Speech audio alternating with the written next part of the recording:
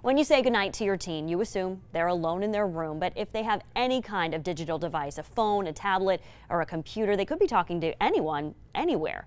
10 News reporter Jenny Dean has been looking into the dangers of teens having unlimited use of the internet. I actually started researching a story on online dating for adults, but then I noticed an article that touted the best dating apps for teenagers. I have a 16-year-old and I had no idea teens were being encouraged to use dating apps.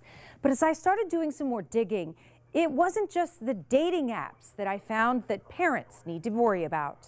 The devil's always in the details. Just take a quick look at your teenager's phone and you'll probably find half a dozen social media apps.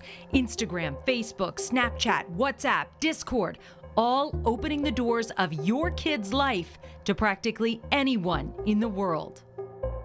You know, if you wouldn't let your kid walk down the block to go to the store by themselves, but you give them an unrestricted iPhone with a Snapchat account, your risk assessment, needs updating.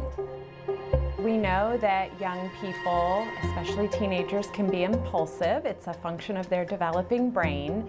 So they're not always thinking about the long-term consequences of their behaviors. Police want to make sure parents and teens know two things. First, once a picture or video leaves your phone and is sent to someone else, it's out of your control. That lives on the internet forever. Second, someone can use that picture or video against you. We've seen attempts to extort kids for money. So what should a parent be doing? How do you balance respecting your teen's privacy with keeping them safe and out of trouble? They should not be given the same privacy as an adult because they don't have the maturity and just the life experience to deal with things in a way that we would assume is natural. USF health psychologist Heather Agazzi says this is why parents need to set the ground rules before there's a problem. They thrive when they have clear boundaries and expectations with associated consequences. She suggests 1, taking the phone away overnight, and 2, explaining what you consider appropriate to post on social media.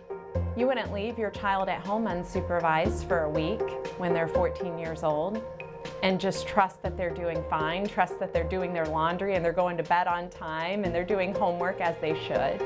They need similar supervision to use these apps and to use them responsibly. So how do we know how much is too much? Well, the psychologist says it's time to intervene when kids are spending more than 3 hours a day on their devices. And if you happen to notice that there are any major changes in sleep patterns or their mood.